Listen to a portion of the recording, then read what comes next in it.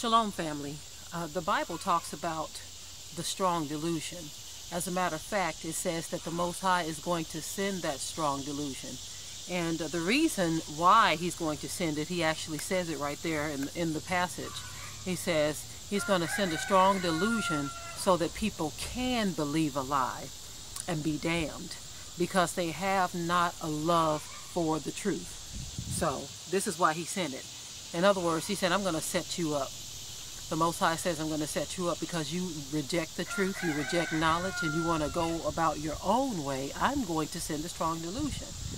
The Most High is the one that you all call God, okay, or Lord or Jehovah, whatever, okay, and all those names that I just named off too, including Jesus, those are part of it, okay, because he gave some specific instructions in Scripture throughout about his name, about his person, about his people, about his truth. And most of that is rejected by the very religion that claimed to love him the most. Now, I departed religion a long time ago.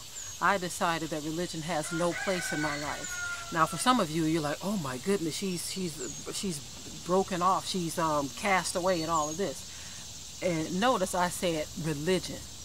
But for most of you, religion is your lifeline. Now, my lifeline, on the other hand, is the Most High himself. My love for him, my worship of him, and my obedience of him, and the accepting of his truth. Not my own truth, not my pastor's truth, not my religion's truth, not my church's truth. You see, a lot of Christians, and I'm going to talk specifically about Christianity right now, because Christianity has been the one religion that spread itself around the world, literally, with a Bible in one hand and a gun in the other. And unfortunately, those who have been victimized by this religion called Christianity, they've also been tricked into believing that the Bible itself is a Christian book. The Bible is not a Christian book, okay? That's the first thing. The Bible is an Israelite book. It was written by the children of Israel, okay? And other verses and books and passages are not directly by the children of Israel, or should I say about them. There are other books that are specifically about things that have happened in ancient times. And so just to give you a little bit of understanding on what the Bible truly is, the Bible is a collection of stories and prophecies and accounts of things that happened back then, okay? Some of it is inspired by the Most High, but that's another one of those things that the Christian church has, or Christianity has pushed to make you say that anything that's written in the Bible, I can't go against it, right? Now, let me clarify what I mean. When you say that the Bible is the inspired word of God, okay, you're basically saying that I cannot refute anything that's in the Bible. I can't question anything in the Bible. And most people take their translation, in which a lot of people use the KJV or the King James Version, and they say that I can't go against anything in the Bible, you see, because they've been told that it is the inspired word of God. Now, I'm going to prove to you that not everything in the Bible was necessarily the inspired word of God, okay? Again, it's just written accounts of things in the past, in ancient times, written by, and most times, the children of Israel, the children of the Most High, okay? Now, when you look at the fact that Christianity pushes this inspired word of God thing, you'll hear something like that we are to obey the government, and that slaves are to obey their masters, and you say, well, see, that's the written inspired word of God, so I can't go against that. That very phrase, or those very ideas were used to justify doing what has been done in slavery, beating and killing and all these kind of things, because they also told us that slaves have to obey their masters and fear them, you see. But the Most High said, don't fear any man, because you should only fear him who could destroy your body and soul in hell fire. Don't fear him who can destroy your body, you see. So to just go off saying that it's the inspired word of God, that was a trick. That's a phrase that's been put out there to bind you even further to the people who hijacked the Bible and called it a Christian book. It's not a Christian book. Now, let me think of another example of something that wasn't inspired, but it was simply just a story that was written in the Bible. When we were getting the story about how one brother actually raped his own sister. You see, there was another account where it was showing how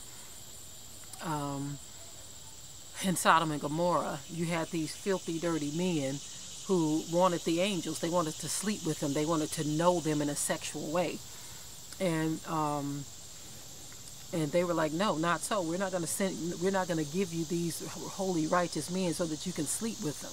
You see, now again, that wasn't something that was inspired. That was giving an account of what happened during that time. You see what I'm saying? So, to say that the Bible in its entirety is the inspired word of Yah, I'll put it to you this way: prophecy, that's the inspired word of Yah. Everything written in text in the Bible is not inspired by Yah. For instance, there were some instructions given by Shaul, which most Christians call him or know him as Paul. He even said in some of his passages, I say, not the Lord. Okay, your Bible says the Lord. I use the Bibles with the Hebrew translations or restored names or restored words. So he would even say in his letters, this is me, not the Lord, or not the Master, not the Most High. In other words, he's letting you know, these are my words. You see, these are not the words of the Most High. This is how I feel. You see, so when you think of the strong delusion of Christianity, the first part of their delusion is to hijack the Bible as a Christian book. So the minute you say that you have cut yourself off from Christianity, the religion, you have all these Christians come attacking you, saying that you're going to hell, that you've rejected the Messiah, you've rejected the Most High, you've rejected spiritual things. I mean, they come at you at every angle when you live more by the Bible than they do. You see, I will say this. I'm going to tell you all what I am. I'm an Israelite according to the Bible, of the tribe of Judah, okay, as is most so-called black people in America. But most of us don't know that. Most of us don't realize that we are truly the Israelites, or from the tribe of Judah, specifically for us here in America. We don't realize this because those who founded Christianity, which are the ones who enslaved us and beat Christianity into our brains, they told us we were something different. They told us that we were heathens, and that they came over there, rescued us from the jungles of Africa, and gave us some type of civility, and gave us God. You see, that's what they tell us. And most of us, we put our thumb in our mouth and we say, thank you, Master. Thank you for giving me God. If it wasn't for you, I would still be a heathen, flicking flies out my eyes. See, most of us believe that history that has been given to us by people who hate us. Now, I'm not going to turn this into people who hate us video, because anybody who lives in this country knows it's obvious that something is going on, that these people don't love us, right?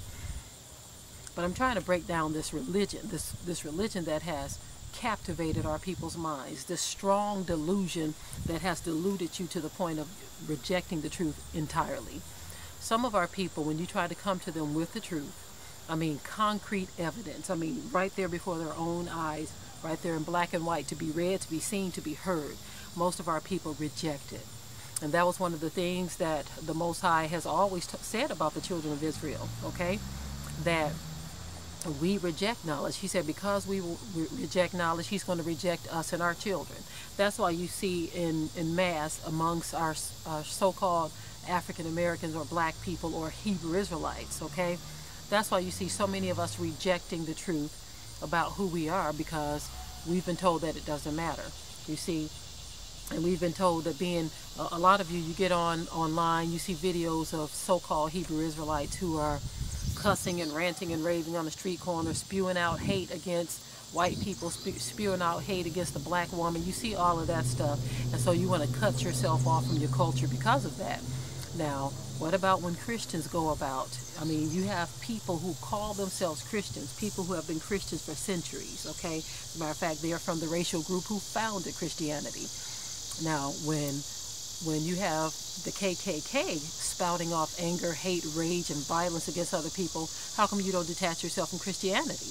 You see the double standard here. If you hear people who are identified as true blood Hebrew Israelites spouting off hate and rage and all this stuff. You want to cut the whole heritage off. But you don't do the same. You don't cut off your religion of Christianity when you see Christians doing the same thing. There have been Christians who, for centuries, have gone around this whole planet killing men, women, and children in the name of Christianity. And yet you still hold it dear to your heart. That's because you are a religious person. You are not a person who truly loves the Most High. Now, most of y'all get angry when you hear people say that, you see, but even the Most High says it himself. He said, if you love me, keep my commandments, in which most Christians have determined within themselves that they don't have to keep his commandments. They're saying, look, I know that you are the creator of the universe, but I'm going to do things my way. I don't have to keep your commandments, Most High. I don't have to do what you say do. You tell me to remember the Sabbath and keep it holy. I say that's been done away with. You said that your Sabbath is going to remain forever. I say I don't believe you. You see, that's how Christians, now they may not utter those words with their own mouth, but they will rationalize within themselves because their pastor told them that they don't have to keep the Sabbath, that they don't have to not deal with graven images. You see, I was looking at a so-called rap video somebody had posted on Facebook this morning. It was a young rap singer. I don't know his name because I'm not really into that type of music. But this young man, he was singing a song to JC, okay, to Jesus. And in the song, in the video, he had a statue of a white Jesus with blood running down and all this stuff, and nails in his feet and hands and all of this, right? And throughout the video, and this woman was in the video with her religious garb on and leading him somewhere, and he's just singing all this different stuff. Black guy, a black man, with this white Jesus statue. And he's praying to it to tell him to thanking this statue for letting him see another day. You see, Christians, the Most High said that we are to have no graven images. But again, that's another one of those passages that you all said, you know what, God, that's what you call him. I don't call him that. You say, God, you're wrong. You say that I can't have any statues, and I say I can. If I want to have a graven image of a false Christ, Jesus Christ, this white man, I'm going to do that. And what are you going to do about it? I'm still going to call myself a Christian. I'm still going to disobey you, and I'm still going to go against your word. I'm still going to rationalize that it means something else. So when you say that I can't have any graven images, I've rationalized in my mind that I can. So essentially, you're saying that you're your own God. Okay, why even try to serve the God of heaven if you're going to change his image, change his name, go against his word? When his word says don't eat something, you say I'm going to eat it. When his word says that this is an abomination, you're going to say, well, you know what? I don't believe it's an abomination. There are so many things that this fake religion of Christianity has done, and people can't understand why in droves many are leaving. And see, you have confused this with the great falling away. You say, look, man, so many people are falling away from the truth. They leave in the church. You think that leaving the church is the great falling away. No, a lot of people who leave the church, the Most High is calling them out of these apostate churches. That's why they are leaving. Because even here again, let me give you some other things about Christianity in which most of you know because you sit right up under it and you justify it. But you got men who like to have sex with each other in their behinds, calling themselves gay Christians. They sitting all up in the church, doing all kinds of things, directing the choir, preaching, teaching, doing all kinds of things. And the Most High said that this is filthiness, it's an abomination. You see, all other kinds of things going up in the church. You got so-called youth pastors getting up in there, sleeping with the young girls, sleeping with the young men. But again, you Christians have said, don't judge him, but yet you will judge me and say that I'm wrong for just talking about this. I'm telling you what the Bible says we are not to do. I'm doing what the scripture says when it says we are to admonish one another daily while it is today. But in your mind, I'm judging. I can't judge anyone as it relates to where their soul is going to go. But I can tell you that these abominations and these wicked things that people are doing and trying to justify it because you say that the law is done away with, the Most High, he's going to show everybody real soon that if you don't come out of this mess and be ye separate, you are going to be judged right with the wicked. If you're going to keep on justifying all of these evil, wicked deeds, and literally telling the Most High, forget you. You're really telling him that you're your own God. You're telling him that you're going to have it your way, that this is a new have it your way religion. That's really what Christianity is, have it your way, because the ways of the Most High, we don't go by that.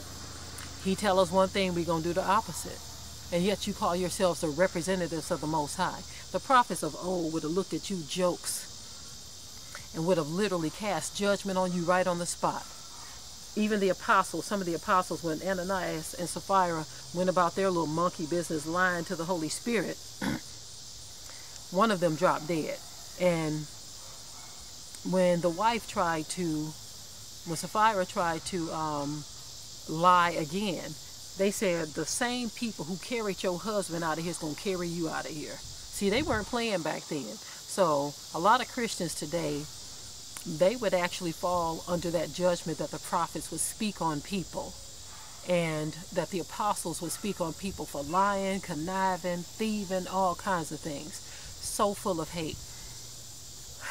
Now, Christians claim that Yah is love, right? And that we are supposed to be like him. And they don't understand what any of that means. Love has been pushed around and hustled around as an excuse to sin, as an excuse to do things your own way. It has been pushed around by Christians, and what's funny about these so-called Christians, most of them ain't got an ounce of love in their bodies.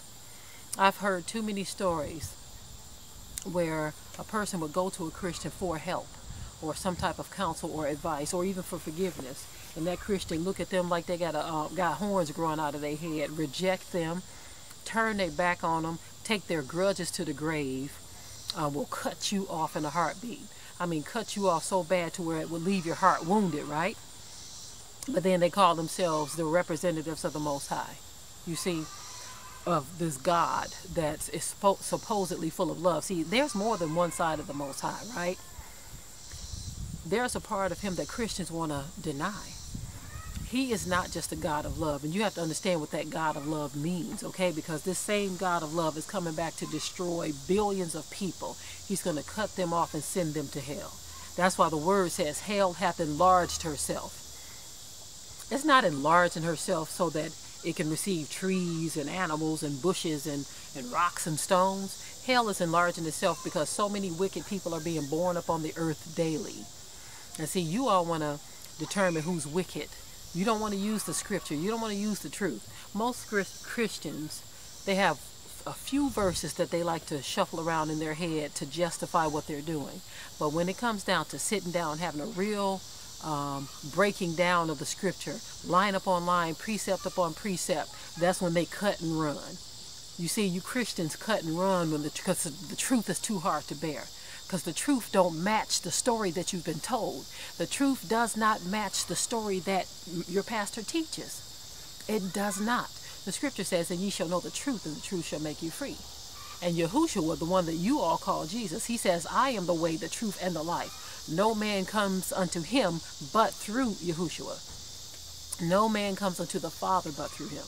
You see, now Yahushua, the one that you call Jesus, he said he didn't come to bring peace to the earth. He came to bring a sword, because he has to do some separating. You see, but you all want to bring out this narrative that's not even supported in scripture. You see, we are supposed to turn away from our sins. What is sin? Most of you Christians don't even know what sin is. The scripture says sin is the transgression of the law. Look it up, okay? Most of you don't even know that. Sin is the transgression of the law. What law? What law? The law that you said we're no longer under.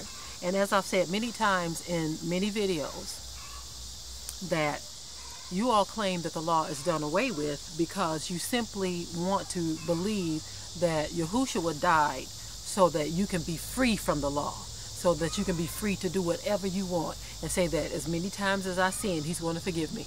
Well, his word says the wages of sin is death. You see? So each and every time you justify your sins, you justify being a lesbian, a homosexual, an adulteress, a fornicator, idol worshiper, a thief, a robber, let me see one of those that people don't think is a sin.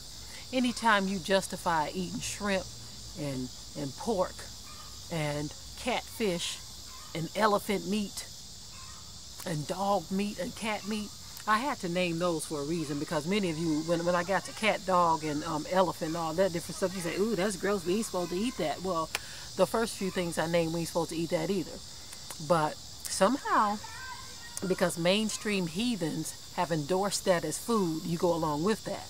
Now, had we been raised up eating elephant meat and monkey meat and giraffe meat and hippopotamus meat and hyena meat, had we been raised up eating those kind of things, you would eat that too.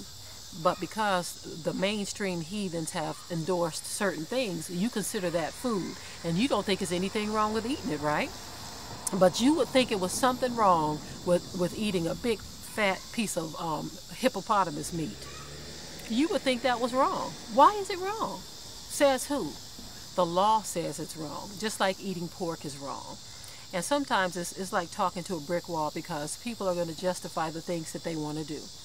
We have all been there at some point, but at some point, it's time for you to awake out of your sleep.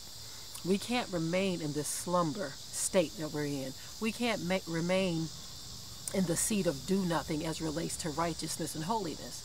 And you know, everybody want to use the Bible that was written by my ancestors. They want to use that to justify all kinds of wrongdoing. And these are the reasons why the Most High sent the strong delusion. He said, okay, since you don't want the truth, since you don't want to hear what I'm trying to tell you to save your soul, I'm going to send you a strong delusion. And you're going to believe a lie. And you're going to be damned, because you had not a love for the truth. And so when you stand before him on Judgment Day, he says, many shall say to me in that day, Lord, Lord, or Master, Master, haven't I done all these things in your name, and in your name cast out devils? And he's going to say, depart from me, I never knew you. And with that, I will say shalom.